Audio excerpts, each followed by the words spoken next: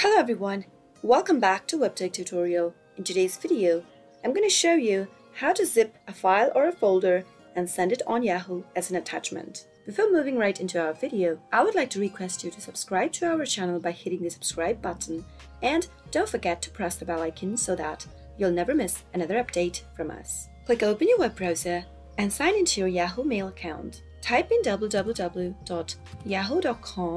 and press the enter on your keyboard if you're not signed in, and make sure you're signed into your account.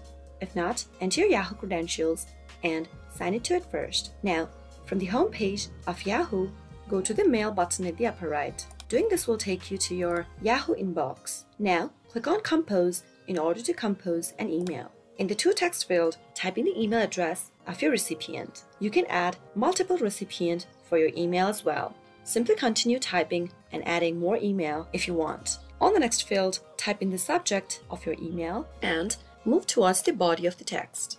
Now, you can go ahead and type in if you want anything else to be mentioned in your email, and after you're done, click on the Attach File button at the bottom of the screen. From the options, you can share files from Google Drive, from Dropbox, and attach file from recent emails as well. In today's video, let me click on Attach Files from Computer since I have a folder that I would like to send on Yahoo Mail. After clicking on it, choose any file or folder you would like to attach.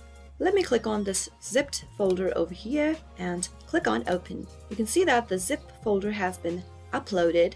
Now, simply go ahead and click on Send. Your message now has been sent. You'll be able to find the sent email into the sent category at the left-hand menu of the screen. That is how you can send a zip file or folder on Yahoo.